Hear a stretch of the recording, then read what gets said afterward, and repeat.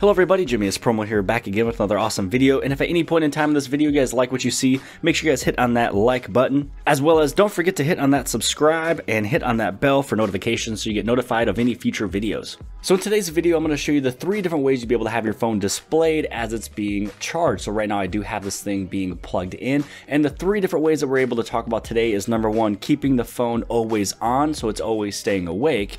You'd also be able to have it have a screen saver with multiple different options, and the other way is going to be the normal by default, going to a black screen or going over into the always on display. Now if you do have your always on display, that's set up through the normal settings of always on display to where it does pop up when the screen is off, then it's able to show this. But how I have mine set up is I went through my always on display and I have it set up for a time schedule that right around that midnight time frame, this will actually just go to a normal black screen since I am sleeping and I don't really need to see my always on display.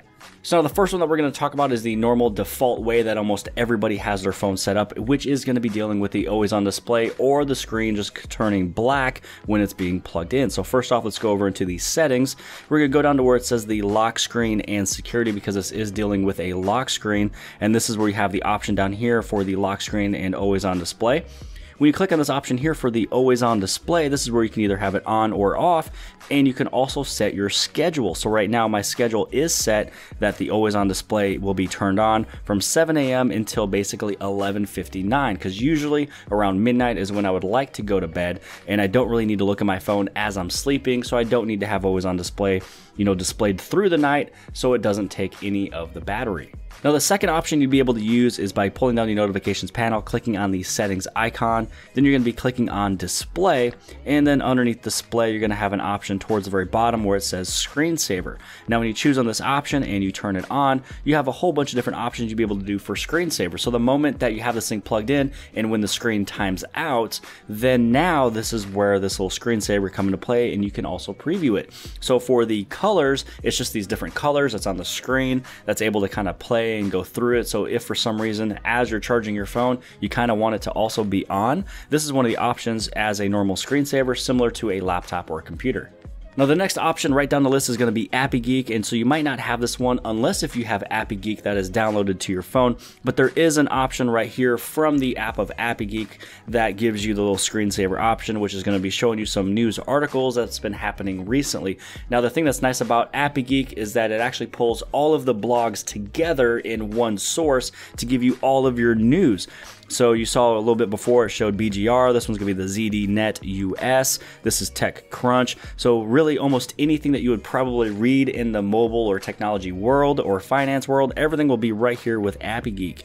You also have a photo table, which is just going to be throwing together all these different photos that's on your phone. You can choose where these pictures are coming from, so you can get them from your camera, you can get them from screenshots, Facebook, Allo images, you can even have GIFs that pop up and everything else. And then you also have the option for photo frame, so it only shows one image and then slides over, it goes to the next image. So the photo table, if you're going to be using pictures, is pretty fun. And you also have an option right here for Google Photos. Now again, the screensaver will not pop on until your little display has timed out. So I do want to go back over into the settings. I want to show you really fast where that is, because if you do have something plugged in, you're probably wondering, when is my screensaver going to pop up? But it's all dealing underneath the display. And you're going to scroll down to where it has the screen timeout, and you have the option of 15, 30 seconds, or 1 minute, 2 minute, 5 minute, 10 minute.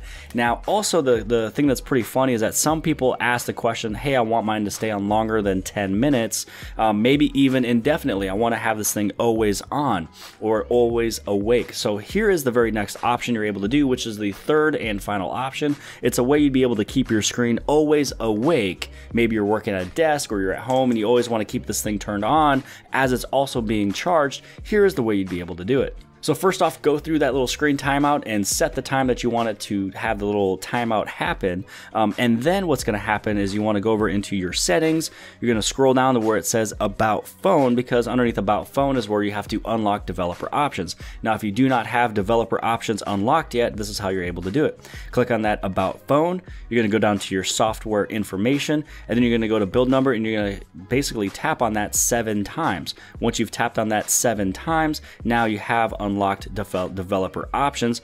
And on the very top, towards the very top up here, when you have this thing turned on, now this is where you have the option for stay awake. So a couple other things that I do turn on since we're kind of in here is going to be the USB debugging. And then also the next ones that I'm going to do down here is going to be dealing with my little window animation scales. I always have these things turned off because I want, you know, if I'm going to be doing a action with my phone, I want it to go directly to the screen and not have a little animation window or animation scale that's happening. But the important thing here is going to be the stay awake, because now what's going to happen is if this thing, let's say I go over into my display settings and we go down to the screen timeout, if I put it down to 15 seconds, and if we were to wait the 15 seconds, the screen will actually not turn off. It'll actually always stay awake and stay on as long as it is being plugged in. So now I've sat here for probably close to 20 to 25 seconds to see if anything else happened. Really all that happened was it dimmed down just a little bit. It's all depending on the light source that's in your room. And you can still see here too that I didn't even touch the screen, but it turned right back up because it noticed that there was a little bit of movement that was happening around. So if you want to have your phone always stay on while it's being charged, that's the only way you'd be able to do it, because you don't want to have something that's indefinitely always on, you know, forever, even if you weren't charging it, because maybe this thing was just sitting in a room, but you're just going to completely kill your battery. There's a lot of people that don't even hit the power button when they put this thing in their pocket, and now it's always going to be on the screen here where they're going to be accidentally playing and touching these different applications and maybe pocket dialing people, and the screen never turns off. So usually mine is set up for 2 minutes. 2 minutes is a long enough time for me to get everything done. And then if you wanted to and you have the option for stay awake, as long as it's plugged in, then you'd be able to always have this thing on and awake for you to always, you know, be active with a phone that is being charged. So this is where the curiosity question is going to be coming into play for this video. Let me know which of these three you have set up right now, and also let me know which of these three is something that you might be going over and switching into, so I can kind of see if this video helped you guys persuade you into doing something else that you have not already had set up. So I hope that you guys have liked this video. Make sure you guys give this thing a huge thumbs up. Also hit on subscribe if you have not subscribed already. It's gonna be right over here, and you can share this video with your friends and family, put it on all over your social media sites, and outside of that, I'll see you guys later.